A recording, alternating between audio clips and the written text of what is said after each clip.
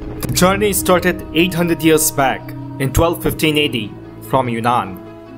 Sukafa, a Thai prince from Mongmao, raised by his maternal grandparents, was expected to ascend the throne held by his maternal uncle.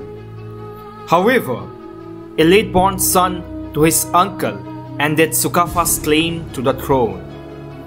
His grandmother told him, "No two tigers can stay in the same jungle. No two kings can sit on the same throne." So Sukafa set out on a quest to find and establish his own kingdom. With a contingent of 9,000 men, women, and children, including his 3 queens, 2 sons, and a daughter, 300 horses, and 2 elephants, he set out towards the valley beyond the Patkai hills. A valley that is fertile, inundated, with numerous river tributaries. He goes through an older known route through Mid-Kina, Mogwang, and the upper Irrawaddy Valley to reach the Nanyang Lake, also known as the Lake of No Return, and the Pangsu Pass at the crest of the Patkai Hills after an extraordinary journey of 13 years in 1227 AD.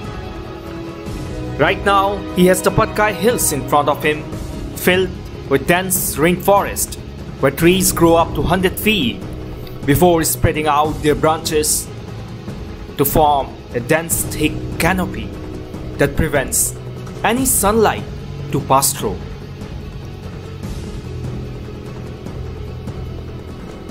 Every hour, every second, every day, in and out, every part of this forest pulsates with life. New plants make their march upwards towards the sunlight, their nourishment, to become a big tree and eventually the forest.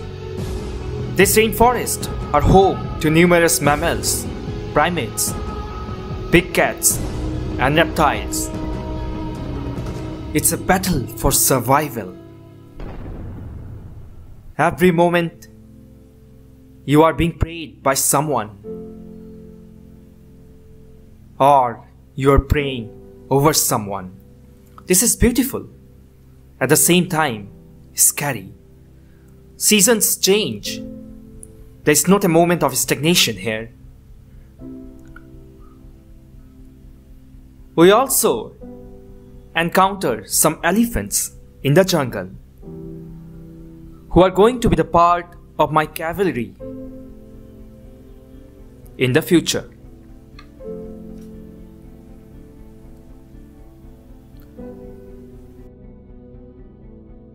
There are also numerous tribes in these hills who have their strong culture and tradition developed over centuries.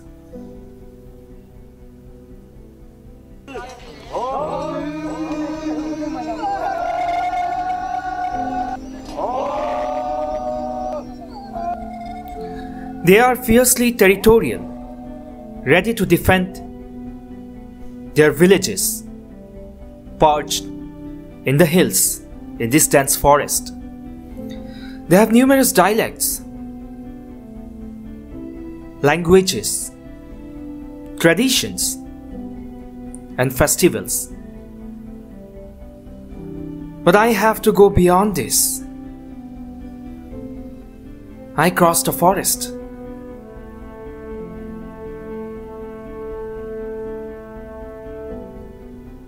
I have to cross the rivers.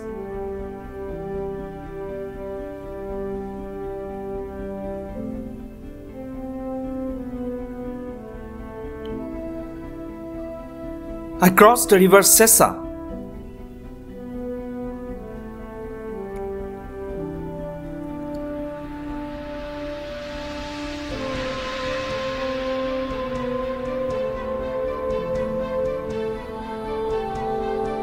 Then the river Buridihing.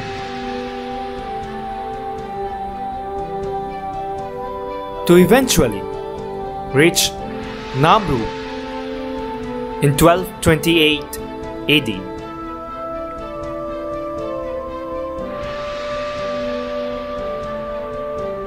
I sent out my informants in all directions to find a reason conducive for wet rice cultivation.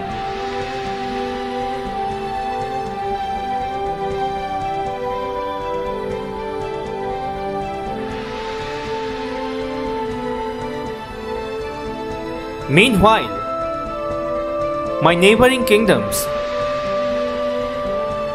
were the Morans and the Borohis. I have to be careful not to engage with them till I have found a stable capital.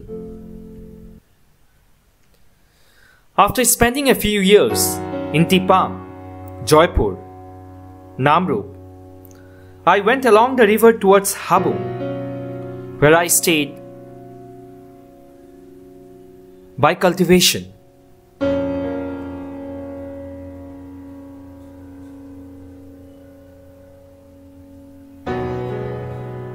However, the floods forced us to abandon Habum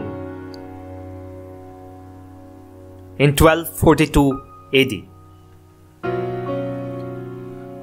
We headed towards Simologuri.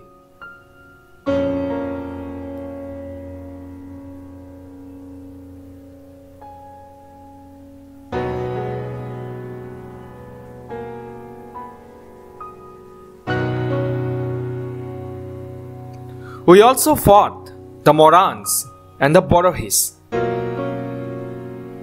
defeated them one by one, and then wisely brokered peace.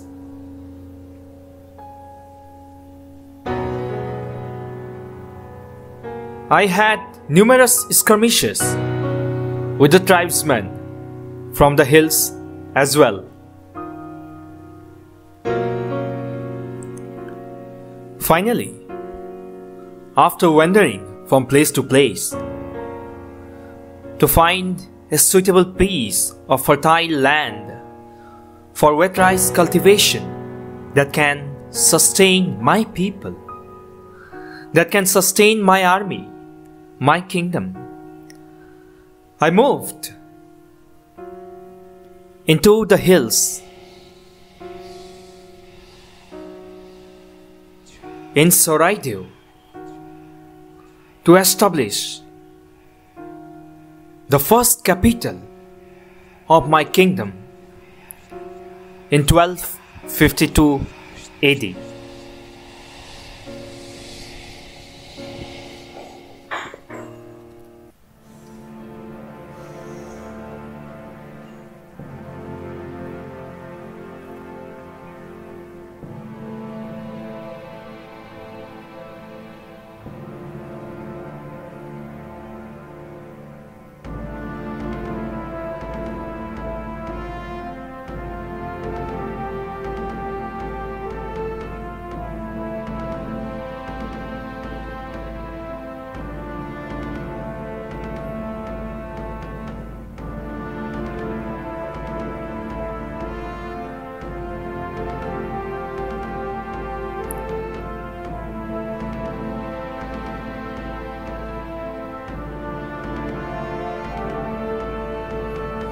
Eventually, after great rejoicing and celebrations, I established my first capital in Soraidev in 1252 AD.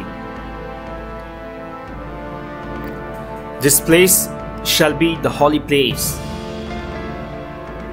for my successors, where they will worship and honor their ancestors.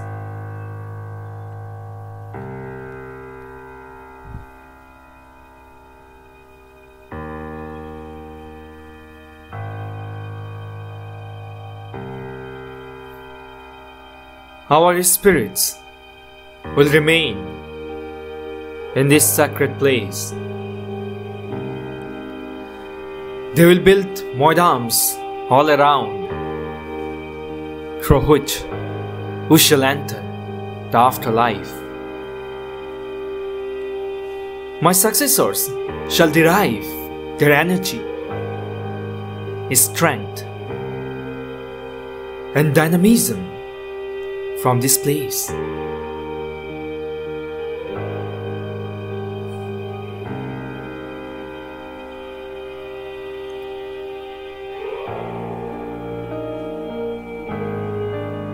And right over there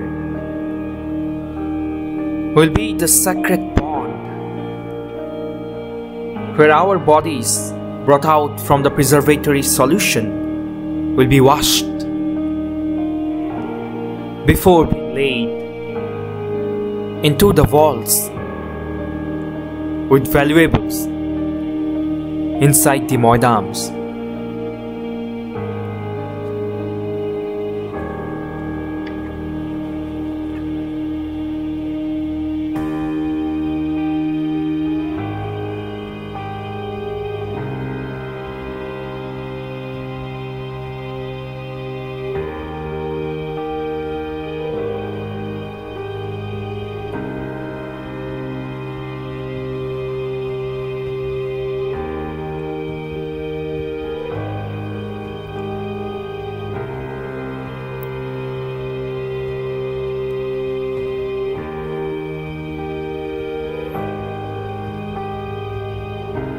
Over the next few years,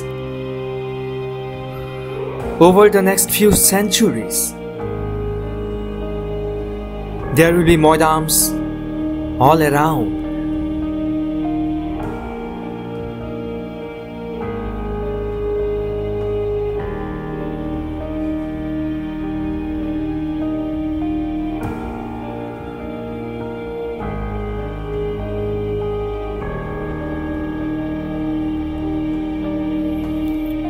I hope to remain safe, protected, and respected within the big walls inside these moidams, having domical structure and covered by earthen brick mounds.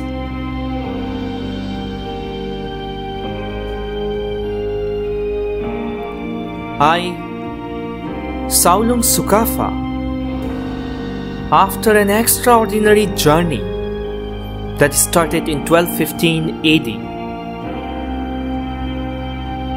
entering through the Patkai hills into the Brahmaputra valley in 1228 AD, and eventually establishing my first capital in Soraidio in 1252 AD.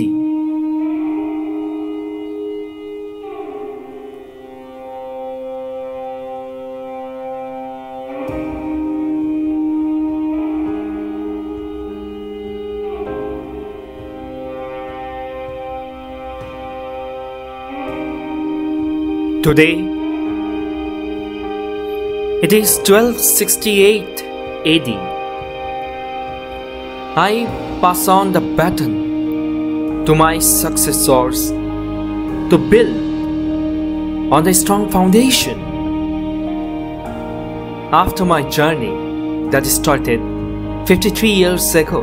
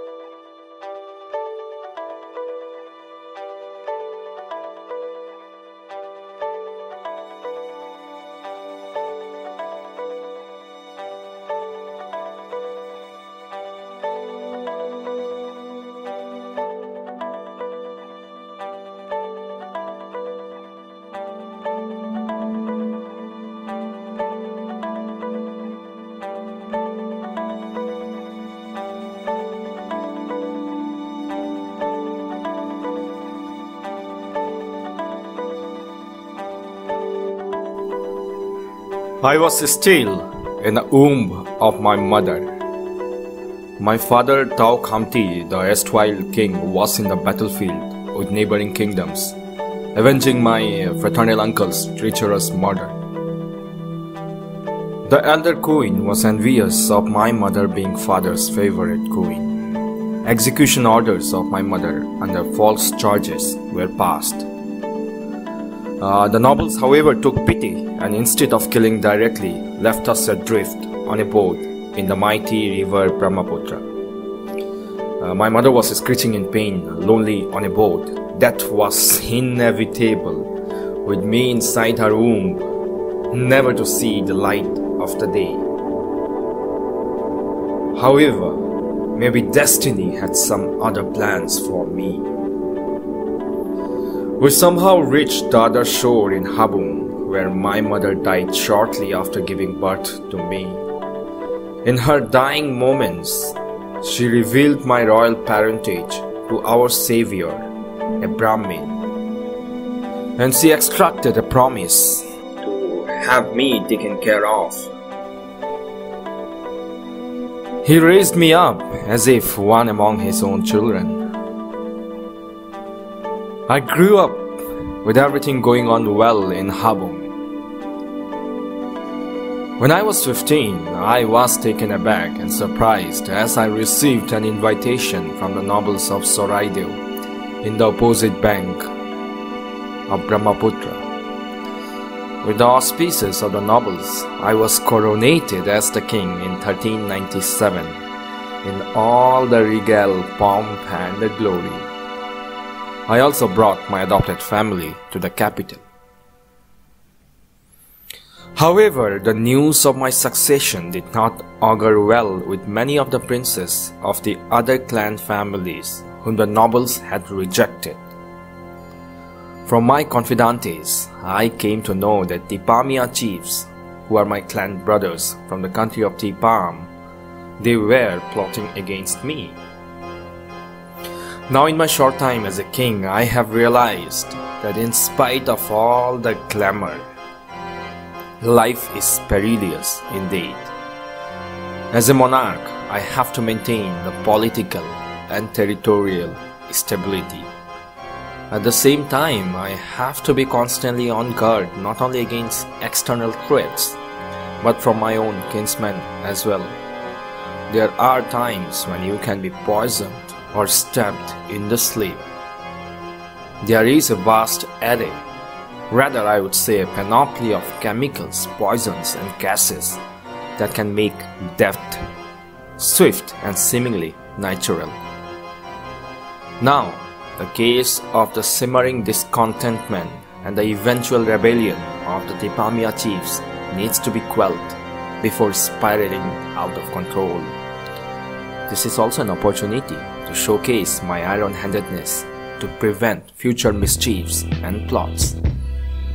I decide to approach with prudence and an element of surprise. So I announced the event of elephant catching known as Kheda with the beating of the drums, and amidst huge commotion, we capture a number of elephants by the stockade method. We invite all the clan members from across the country to partake in the ensuing festivities.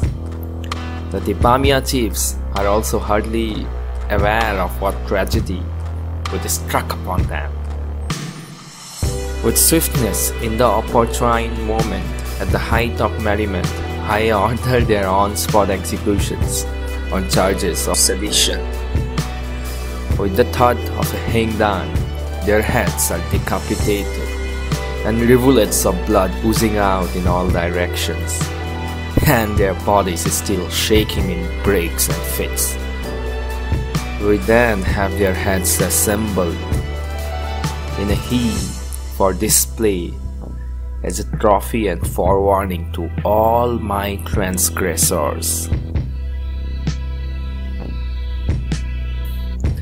Now my next challenge came when Surumfa, the king of Mongkang, in present-day Myanmar, sent his army.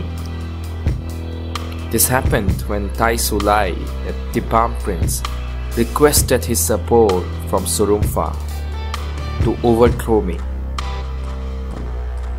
In the battle that happened, I personally led the army, riding on an elephant,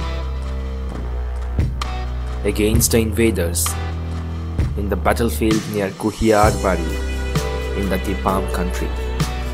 I sustained a slight wound from an enemy spear grazing through me. Eventually the battle turned in our favor and we chased the invaders beyond the hill range. The commander of the Mongkang army, Dasim Pau Borgohai, sought peace, to which the commander of my army, Nangchukham Borgohai, agreed. The meeting of the Borgohais for the peace treaty negotiations concluded by the Nanyang Lakeside in 1401 AD. The Patkai hill range was fixed as the boundary between the two countries. A solemn oath of amity was sworn and consecrated by the cutting of a fowl. This historic event is the origin of the word Patkai, as Patkai Sankyu means cut fowl and oath, sworn. After my successful dealing with both external and internal threats, I shifted the capital from Soraidio to Sorgua in 1403 AD. On this occasion, I also, for the very first time, started the Singhori Ghoruta ceremony, the king's coronation ceremony. Henceforth, this would be performed by my successors as part of coronation. My reign lasted for 10 years from 1397 AD till 1407 AD when I died. I was known as the Bamuni Kuwar because of the peculiar circumstances of my birth and my upbringing. Yes, I entered the afterlife very early. But I do keep following the stories and the path taken by my descendants. One of the most illustrious and outstanding reigns was of Suhungmung, who expanded our dominions in all directions, successfully annexing and defending in a strong reign period of 42 years.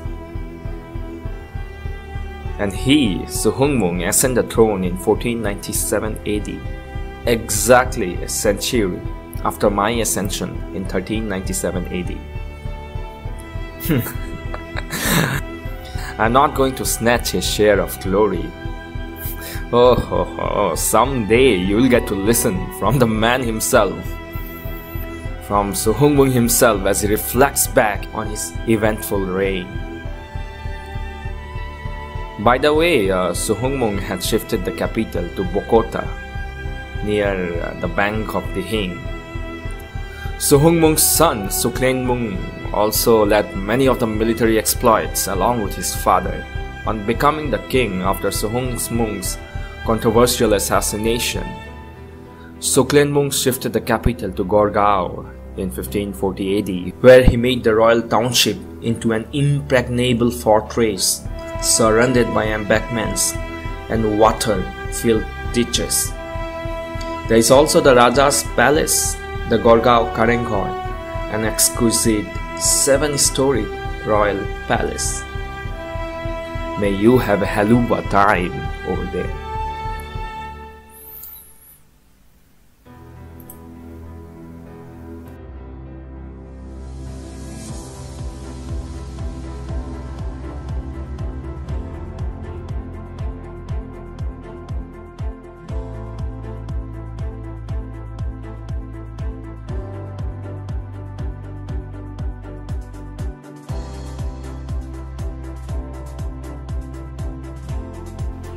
As we stepped out of Soraidio, my thoughts still wandered around Sukafa about the journey that he had undertaken and the strong foundation and vision he had set. I also learned about Bamuni Kaur's story and I was surprised.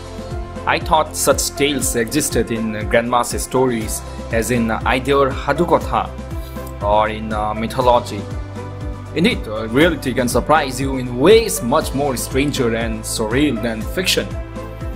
With these thoughts, we headed towards Gorgao, the royal capital complex established by Suklenmung in 1540 AD. This solid road is the historic Thodar Ali Road, built in 1687 AD by the then Ahom king Godadhar Hingha.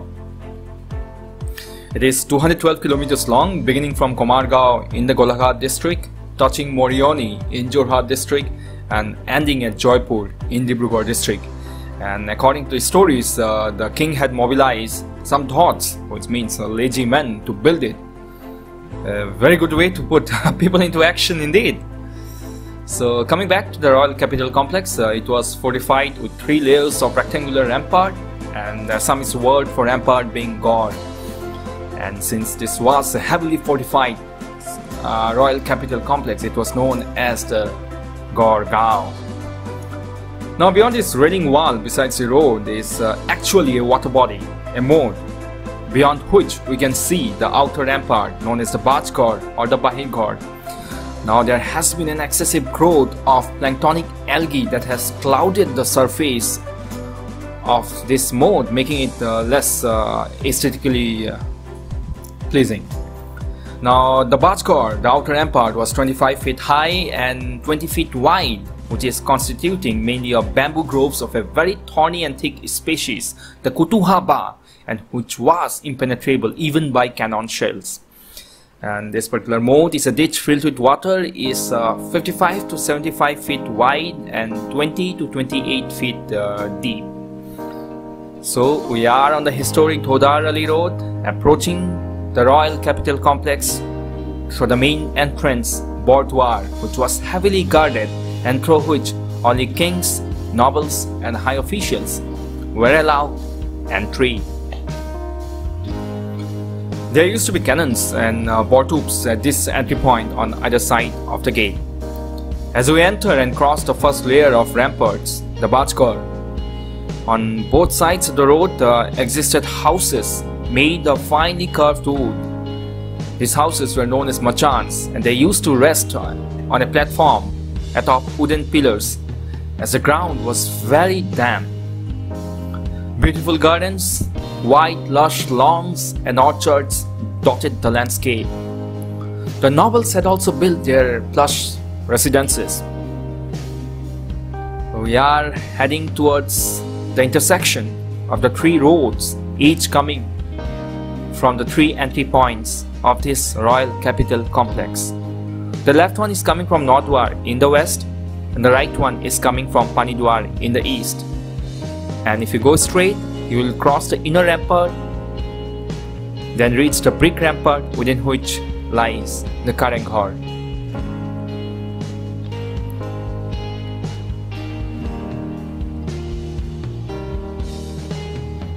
So this is the aerial view where we can see the bordwar through which we have entered. We have taken exactly the same road to reach the intersection point of the 3 roads. Through the Nodwar in the west, officials of the ranks Hazorikas, Fukons and Soikas were allowed entry, and also during the time of the war, the Nodwar would serve as the rallying point for heading out to the battlefield. Whereas through the Panidwar, common residents were allowed entry. Movement was monitored in this heavily guarded complex. The second layer of fortification is the inner rampart, within which there is a brick rampart, as you can see, that houses the seat of administrative power, the Karanghar. The inner rampart was also in the form of bamboo plantations surrounded by moats. So from this intersection point, we head towards the inner rampart area. There are plus residential houses with thatched straw roofs. People were dressed in finely woven embroidered silk, whose fame spread far and wide. Every house was self-sufficient with its food granaries, stocking years of replenishment after every harvest season. Bitter leaves and unripe areca nuts, known as pantamul basically, they were popular even in those days.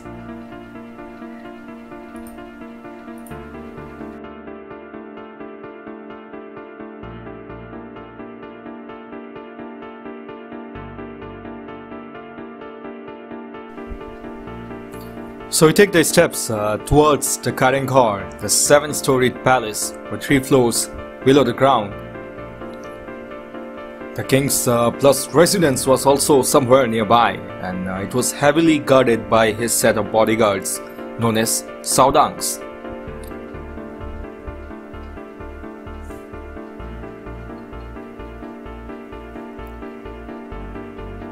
From this Karanghar, there is a secret tunnel also, 16 kilometers long, which connected it to the Tolatal Ghar in Rangpur, Hibohagar.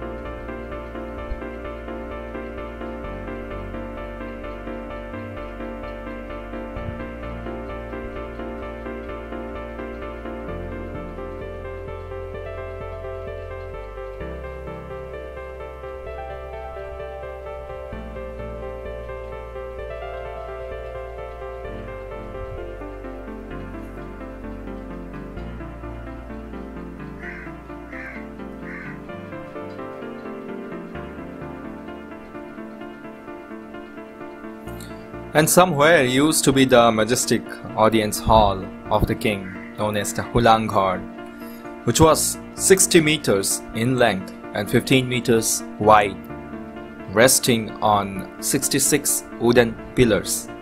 Each of those pillars, 2 meters in circumference, were beautifully wood-carved. When the drummers would beat their drums, all the residents would assemble and throng in this audience hall, where the Raja would be seated on his throne beneath a set of 9 finely woven, beautiful canopies of varying hues and colors, arranged one above the other. Fine wooden trellis work would embellish the sides of this Hulang Ghar. Few travelers have also mentioned about brass mirrors polished so finely that sunbeams dazzled and flashed. Some of the travelers have witnessed the king seated on a throne of gold. The grandeur and the splendor could only have been experienced, with words always falling far short to capture the sublime feeling that might have been evoked in the premises of this palace.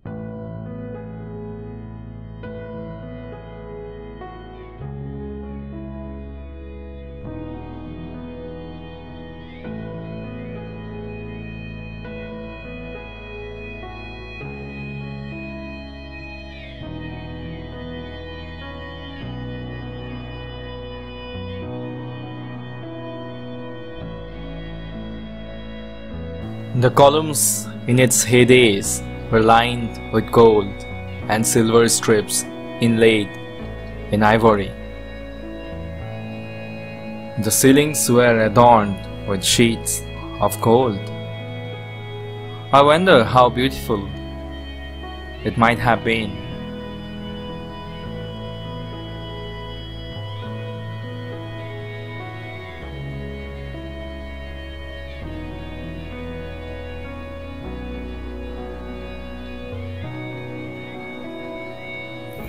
However, what remains is a mere fraction of what was in its heyday.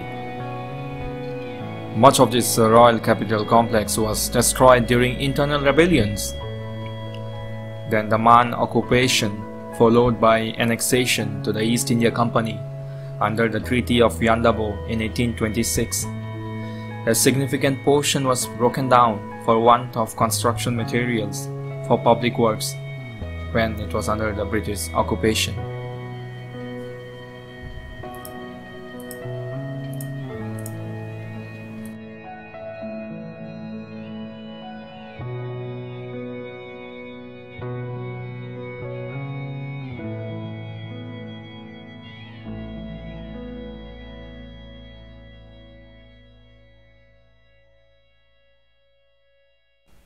These stairways, the pillars ahead, these corridors, these passageways, these halls have witnessed a long succession of kings, nobles, high-end officials have given their counsels and also exercised their power. Within the halls, within the chambers, many kings, queens, nobles have either designed or themselves fallen to the intrigues within the confines of this royal palace. But the kingdom moves on and survives, with some of the kings leaving their indelible marks with their vision, penchant for action, and ability to maneuver through the facade of plots. In the year 1662 AD, at the peak of the Ahom Mughal conflicts, after the ascension of Aurangzeb on the Mughal throne, Mir Jumla was appointed as the Subedar of Bengal. Mir Jumla, born in Persia to the family of a merchant, he worked as a clerk in the kingdom of Golconda before he rose through the ranks to become a wazir. He soon went under the services of the Mughal Empire, and being in the good books of Aurangzeb, who was impressed with him, he was entrusted with the important task of dealing with Shah Shuja, the brother of Aurangzeb and a rival contender to the Mughal throne. Mir Jumla chased Shah Shuja to the present-day Myanmar and then set his eyes towards Assam, marching with 12,000 cavalry, 30,000 infantry, and a fleet of 323 ships and boats up the river Brahmaputra. His naval contingent comprised of Portuguese, English, and Dutch sailors. In about 6 weeks, he reached from Guwahati to Gorgaon, the capital of the Ahom Kingdom. The shallow river forced him to dock his vessels, ships in Lakhau, some 30 kilometers northwest from Gorgaon. He entered Gorgaon on 17th of March 1662, which was by then already evacuated by the king, shifting his valuables on a convoy of elephants and by the river routes on a flotilla of 1,000 boats, first to Soraidio and then to Namrup. Namrup was a safe haven, inaccessible with harsh terrain and highly inclement weather. The gusto and enthusiasm with which Mir Jumla came soon gave way to dismay as the lashing rains with the onset of monsoon from May to October saw his food supplies waning at an astonishing rate. The roads and the fields had become awfully muddy and flooded with water, rendering the Mughal cavalry useless. Almost 2/3 of his army perished to waterborne diseases and epidemics. Guerrilla attacks in the night by the inhabitants had unleashed a reign of terror among his men unused to such terrain and weather. Desperate to return back, much to his relief, a treaty was signed in Khilajhari Ghat, Tipam on January 1663, and Mir Jumla headed back to Dhaka with a loot of 82 elephants, 1,000 odd boats, 300,000 rupees, gunpowder, 675 pieces of artillery, and 6,750 matchlocks. Joydhar Singh, the erstwhile Ahom king, was struck in deep grief. Under the terms of the treaty, he had to part away with his 6-year-old daughter, Ramoni Gabhoru, to the imperial harem. Sons of various chiefs, nobles, were sent as hostages. Soraidio, the sacred ancestral abode, was violated in search of plunder. His kingdom was obligated to pay the tribute of gold, silver, and elephants, sullied by the title of Bhogonia Roja for having fled the capital to seek safe refuge in Namrup. He died with a deep wedge in his heart and a veil of gloom and utter hopelessness pervading the kingdom. He was succeeded by Supangmung, alias Chakradhwaj Singha, the Saring Roja. Supangmung was the great-grandson of Suhungmung, one of the most powerful kings in their history. Chakradhwaj Singh had an uphill task in front of him to inspire confidence in the demotivated troops, to rise from the fall to disgrace, and like his great-grandfather Suhungmung, Chakradhwaj Singha, with his persona of dynamism and determination, he takes as a pledge, and he says, "Only the calm before the impending storm, before the levee breaks."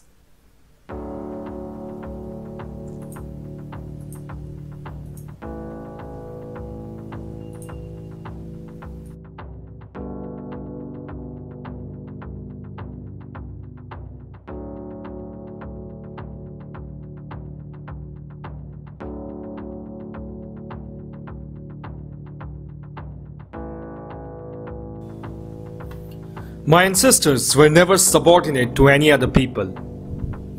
The great Saulung Sukapha laid the foundations of the empire 400 odd years ago after a heroic journey full of adventures, epic in scale.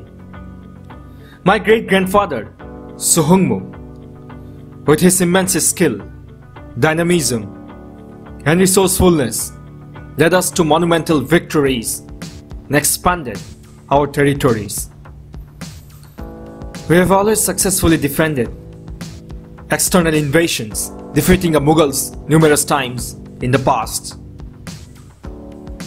But now, in my lifetime, we have reached the Nadir.